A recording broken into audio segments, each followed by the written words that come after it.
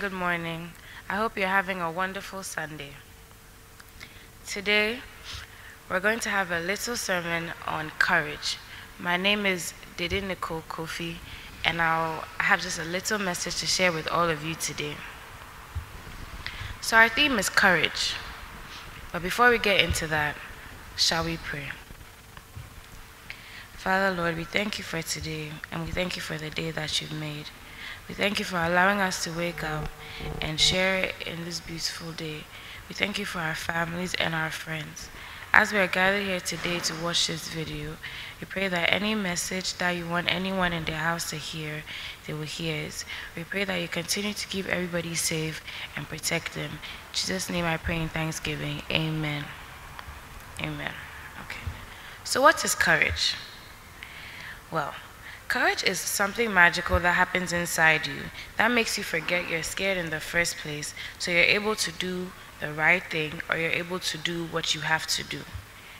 Courage may mean being nice to a new person in your class. It may mean trying something you've never tried before.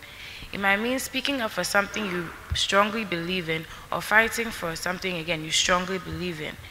Courage doesn't mean jumping in front of a car to save your friend, or climbing a tree, or something crazy like that. It can mean the simplest thing, but you are bold enough to take the first step.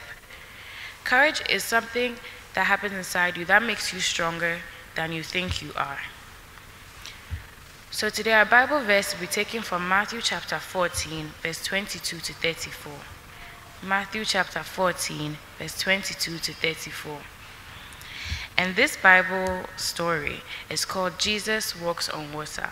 And I know a few of you may have heard it before. So Matthew chapter 14, verse 21 to 34. Let us hear the word of God. Immediately Jesus made the disciples get into the boats and go ahead of him to the other side, while he dismissed the crowd. After he had dismissed them, he went up onto the mountainside by himself to pray.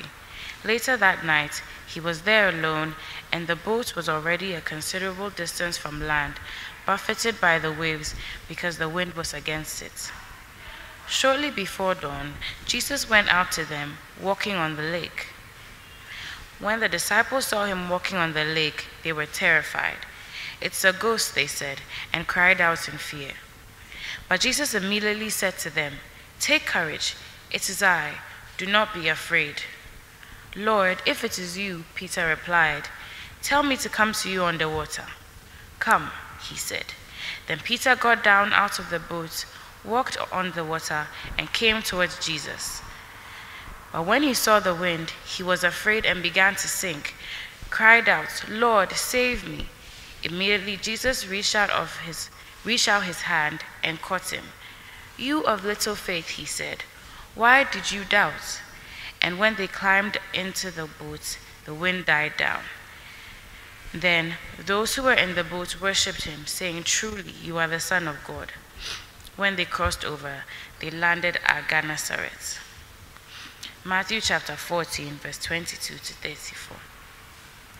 So this little story, as you all heard, is about Jesus walking on water. And as we all know, walking on water is physically impossible.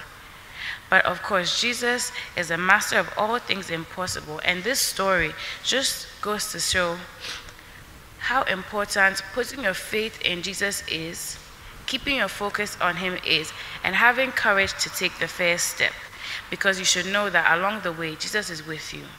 Right? This story not only reminds us of that, but also reminds us that we are capable of anything, even walking through water, because God is with us. Courage is when you decide to put your faith in action. If you say you believe God will do this, God will do this, God will do this, all these incredible things for you, you must also be brave enough to start doing them for yourself, because you know God is with you in your journey to achieve them. In Deuteronomy chapter 31, verse 6, it says, "Be strong and of good courage. Do not fear nor be afraid of them, for the Lord your God, he is the one who goes with you and will not leave you nor forsake you." Courage is therefore the only thing you really need to face the future. It's the ability to push forward and do something that would have scared you initially. Courage is very difficult to do because not everybody is brave enough to beat their fear. Not everybody is brave enough to do what everybody else is not doing. So with this coronavirus pandemic, with things happening around the world, people who are making the change are the people with courage, are the people who are bold enough to put their faith into action. So courage isn't about being a superhero, isn't about doing, the most impossible thing, isn't about being able to fly. No, it's about having the strength to face everyday's challenges, knowing that God is with you. It's about the choices you make and being strong enough to even make the very, very, very, very hard choices. In short, it takes courage to be a Christian. For Peter, it wasn't easy for him to walk on water. As he saw the wind, he became scared and he shook, but as he put his focus back on God, he was able to do what he always set out to do. So to be a Christian is to have courage, because it takes courage to obey God. It takes courage to enter into the fullness of our inheritance as his children. Okay. So my message here today is that you have to have courage to take the first step. You have to have courage to be a Christian and know that along the way, if you keep your faith in God, anything you want to achieve will come to pass. To possess courage, it means you possess the qualities to face any difficulty, to face any disappointment, to face any danger, to face even death. Because you are prepared for anything that comes in front of you. All right. So that's all I have to share with you today, and I hope you took a little something from my message today. So before we all go, shall we pray again? Father, Lord, we thank you for this message that we've all heard here today. Father, we thank you for always being with us and always keeping us and protecting us. We thank you for all the courage that you've given us to go through life this far. And we pray that in the future, when any difficulty, any challenge, anything that looks impossible, anything that looks hard comes our way, we'll have the courage to take the first step.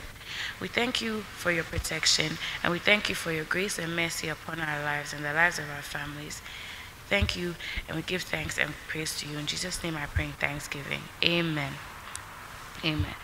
So happy Sunday, and as you go with courage and go with strength and go with faith. Know that God is always with you, and all you have to do is have courage and have faith, then take the first step.